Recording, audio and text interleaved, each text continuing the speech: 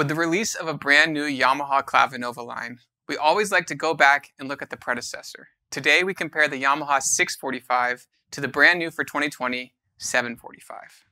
Let's check it out.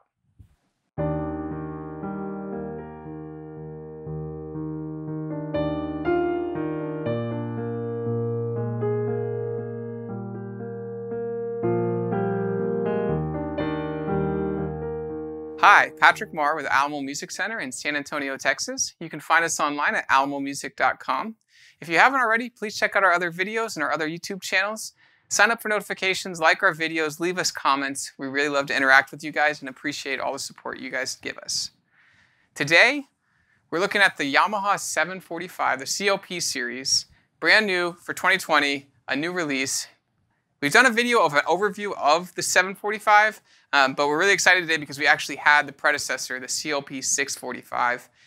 And because there was some really cool improvements in the new one, we're really excited to bring them both to you and let you guys decide, do you like the new updated samples? Do you like some of the new features on the 745? What are actually the differences?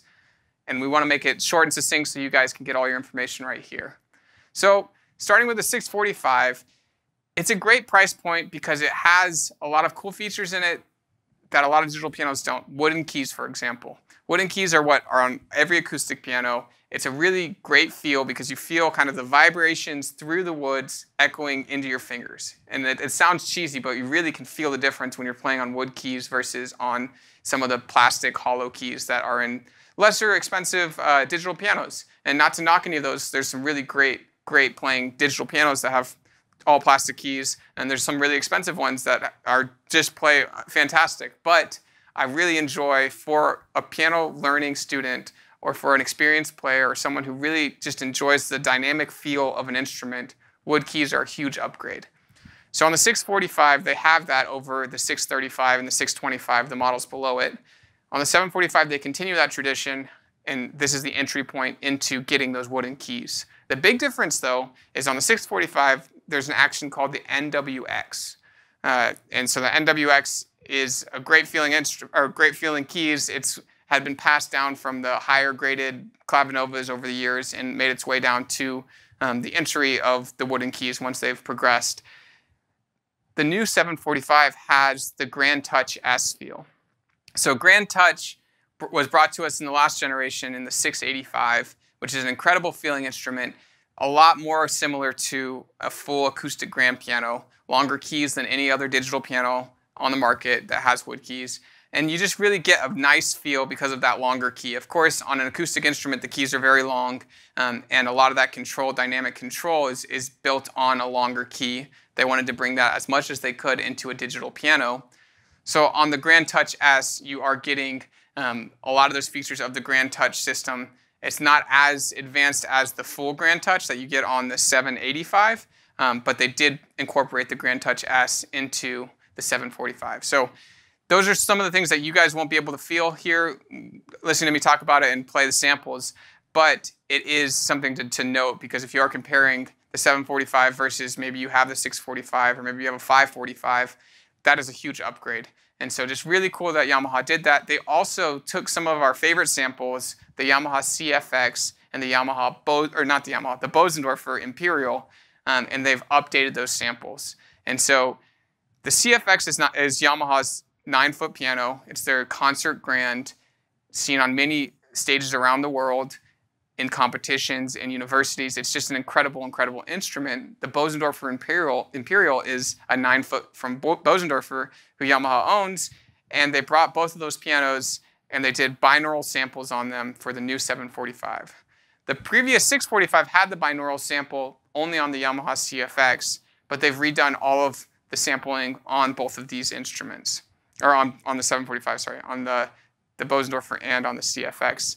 It just sounds great, but we're really excited to bring you the old model that doesn't have the updated ones and then the new ones. You let us know if you guys can hear a difference. That's kind of one of the biggest things, upgrades into the 745. They've also incorporated Bluetooth MIDI, which was a customer kind of ask when it was on the 645. People wanted to be able to put their iPad on there and control the Smart Pianist app with Bluetooth connection, something that we're, as consumers, very familiar with now is being able to control things wirelessly. The 645 had Bluetooth MIDI or Bluetooth audio, so you could play music from your phone or from your iPad into it, and it would play through the speakers. Now the 745 has Bluetooth audio, but also has Bluetooth MIDI to use that controller from the Smart Pianist app directly to it without any wires needing to be connected. So a cool upgrade there. It also has something that's called grand expression modeling. And so both of them have the virtual resonance modeling. That's something that Yamaha has put on all of their Clavinova lines. The virtual resonance modeling is the acoustic modeling of what an acoustic piano does when you, say, strike a chord, what the strings do over the next 5 seconds, over the next 10 seconds, what the wood does over the next couple seconds, and that resonance that kind of is intoxicating about an acoustic instrument. It has a modeling system that does that and interprets what you just did and then models what a piano would be doing and gives you that. So still has the virtual resonance modeling. The grand expression modeling, however, is brand new for the 745. And that grand expression modeling has to do more with the mechanics of the piano. And so what the hammers feel like, what they sound like, what the keys, what's all the mechanism doing when you're striking that chord or when you're playing. And so the grand expression modeling is brand new for the 700 series from Yamaha. Just great, great feeling instrument. Also on the brand new 745, they have something called the Real Grand Expression 2. This has to do more with the dynamic range of the instrument. If you're playing it ever so softly or very loud, it's going to be able to incorporate more of that dynamic range than ever before on any of their Clavinova series. So very excited to show you guys that as well. It's something that's really for the player because you're able to dynamically express yourself a little bit more than, say, on the previous generations or on older digital pianos. And so they're able to bring all this new technology into that 745. It's really cool. They've added a couple more voices, nothing crazy. I think it's 2 more voices, but just trying to pack this thing full of new, great sounding things for a pianist. It really kind of focuses around the feel and the sound of those the Yamaha CFX and of the Bösendorfer Imperial. So just incredible. We're going to listen to them now and let you guys decide, is the sampling, is all those upgrades, are they worth it? So let's check it out.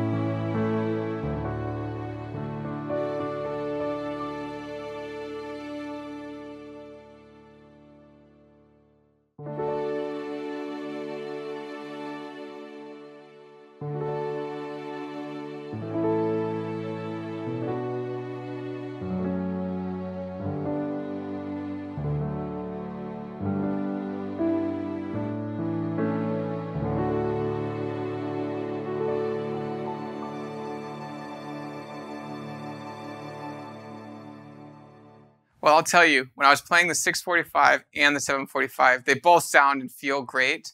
I did notice a little bit more dynamic control with the 745, just ever so slightly. It's something that's just, it's nice because it feels like they really kind of took the time and effort to make it a little more expressive. The sampling, of course, sounds great. I didn't play with headphones on. We did an actual direct line out, and so you'll be able to hear that binaural sample. It's direct from this. And so the binaural sample, again, is basically they stuck a dummy in front of their 9-foot pianos, and the mics are where your ears would be, and you get to experience these beautiful, amazing sounding instruments as if you were sitting in front of them. And so that binaural sample, incredible technology from Yamaha, and great insight for them to say, hey, what if we put the mics where the pianist was sitting and where you actually hear the instrument in the full room, what does that sound like? And so they're trying to bring that directly to you, to your home, to your studio. And it's very neat that they're thinking that way. Also, the new 745 and the new 700 series has something called the fortepianos. And we've addressed this in a previous video, but those are built after what classical composers of the 19th century and even earlier played on and wrote on.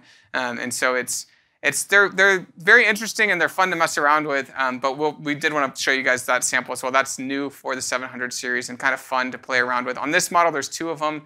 As you move up the line to, say, the 785, I think there's 4 fortepianos. So that's also just a cool thing that Yamaha added to this. And again, the action is completely different on both of these. And as a player, you can feel the differences. I'm not going to say the NWX was bad. I think it was a great feeling instrument, or great feeling action with great wood keys. I really do like this new grand touch feel. I think I liked it on the 685, and I really enjoy that they're bringing it down the line and making it more accessible and priced to everybody. So hope you guys enjoyed it. Let us know what you guys thought. If you had an opportunity to play the new 700 series, specifically the 745, let us know what your interpretation of playing it was. And did you love it as much as maybe the 645 if you've played those? We're Alamo Music Center. We're in San Antonio, Texas. If you ever want to come play, come check us out. Give us a call. Find us online at alamomusic.com, where we have a chat agent available to answer any questions. If you have questions about these digitals or any digital piano, we can answer it there. Again, please sign up for notifications, like our videos, sign up for more great content, and leave us comments. Thanks for watching.